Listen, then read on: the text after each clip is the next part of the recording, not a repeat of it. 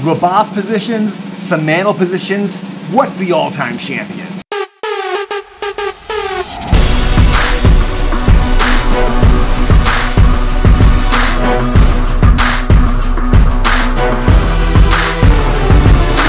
What's going on? It's Jason Heath, and one of the most common questions I get is, when do you use Simandl positions? When do you use Rabbath positions? How do these two systems, or can these two systems coexist with each other? The answer is a resounding yes. I incorporate them both into my own playing and my own teaching every single day. And when I was getting ready to do a talk a few years ago, my friend and colleague Nicholas Walker passed along these great slides that he's used at conferences to explain the positions. And I thought there's no better way than what Nick Walker put together. So we're gonna dig into those and take a look at the advantages, disadvantages, and how to incorporate these into your own playing and teaching.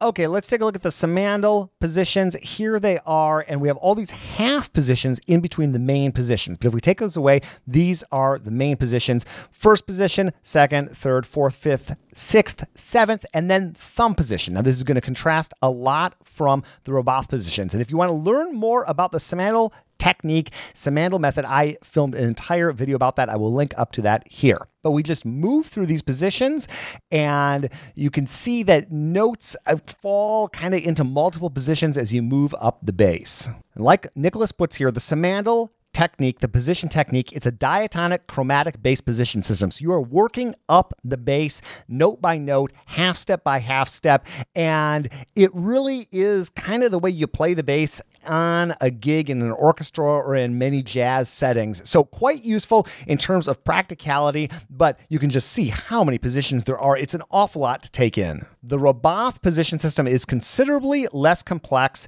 We have 6 positions, and right away you notice there is no thumb position right here. I filmed an entire video on the pivot system. It's linked up to here, but the way it works is you leave the thumb and you shift between the notes. And now sometimes that works better in certain situations than other. I actually find that when I'm in this area, I think of this more as like a region on the bass. First region, second region, third region, more so than a position, particularly if I'm hanging out in that lower register on the bass. I am typically moving my thumb to get back to that G sharp or to get up to where this hand is in this diagram. Now you notice as we go up here, we have the GD outline, and if you start to think about what these notes actually are on the bass, they are all harmonics, which is a very cool way to do a position system. So that really is the big difference between these two systems, is that everything is based in the Rabbath position system around natural harmonics. Everything is much more diatonic chromatic, like Nicholas said,